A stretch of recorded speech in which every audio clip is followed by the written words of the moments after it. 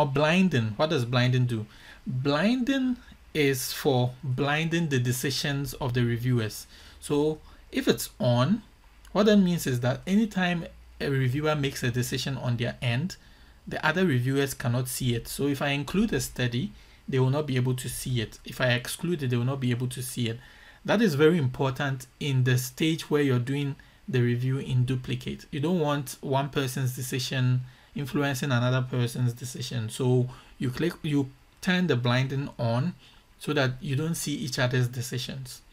But when you want to proceed in the review to resolve your conflicts, then you can turn the blinding off. I'll demonstrate that to you soon.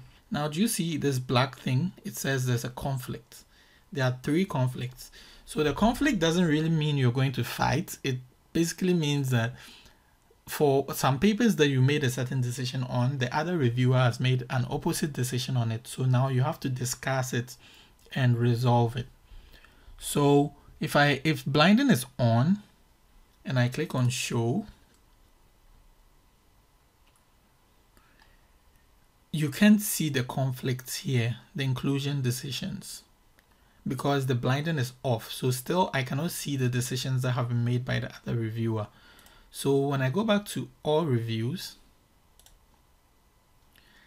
to see the conflicts, I have to turn off the blinding.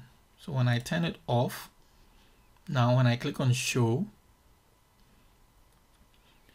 a new option has been included which says conflict. So now Jim said this paper should be included, which means green, but James said the paper should be excluded. So you can then talk about it. You go on Zoom, open the paper together, discuss it, and then you argue your sides, and then if you agree that it should be excluded, then Jim excludes it, then boom, both of us have excluded. Now our conflicts have been reduced to 2. Now Jim said this paper was not in English, but James really thinks this paper is in English. So here too, we argue it out. Then James says, okay, cool, it should be included. Now you can remove the reason from there. And now we are back to just 1 conflict. Ideally, you want to add the reasons why the paper was excluded, so that when you come, it's easier to argue it out. So that's the power of Rayyan, the fact that you can add labels, you can add exclusion reasons, you can tell who is making what decisions, and all of that happens in one place.